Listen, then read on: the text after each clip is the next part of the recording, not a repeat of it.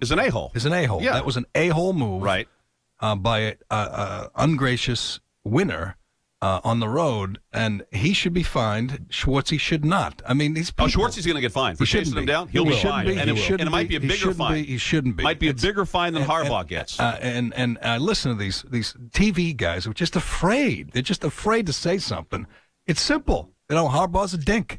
Harbaugh shoved him. Anybody in that situation would have reacted. And said an obscenity, too, like, bleep, yeah, we won. Was that do we know what the obscenity? I mean, I'm guessing it was that. Yeah, I don't think he said bleep you, but I think in his ebullience. I think it was fudge you. Yeah. I mean, obviously, it was But just because he hit him hard on the back, is that such a bad thing? I mean, he slapped him on the back. If he did that, if I were Schwartzy, I would not have run up and said something. I would have run up and sucker punched him. That's what he should have done. Then he would have been fine, but he would have been worth it. Let's listen to Harbaugh. I was just really revved up, and that's totally on me. I shook his hand too hard. I mean, I really went in, and it was a strong, kind of a slap, grab, handshake. It was like, that was on me. A little too hard of a handshake there.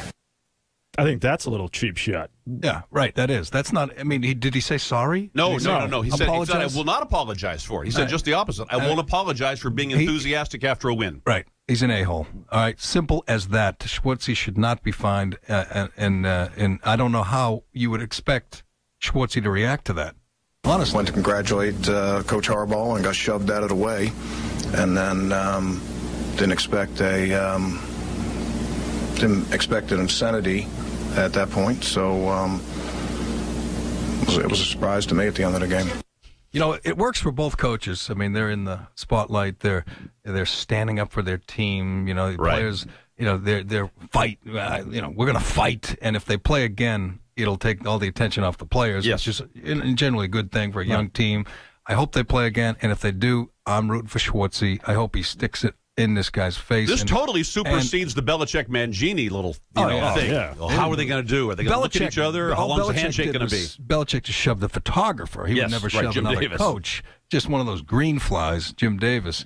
But in this case, I commend Schwartzy, I guess, for restraint.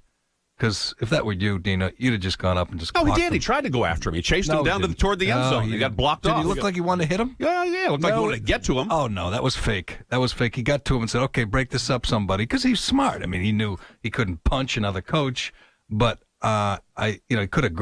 All he had to do was just shove him. That would have been good. Maybe shove him to the ground. We'll have to ask Boomer Esiason at 8 o'clock what the post-game decorum is. What are the rules in the post-game in terms of shaking hands and taunting somebody else? And I love this. Like Tom Jackson, of course, wouldn't say bleep if he had a mouthful. He'd never just said, when I played, coaches didn't shake hands.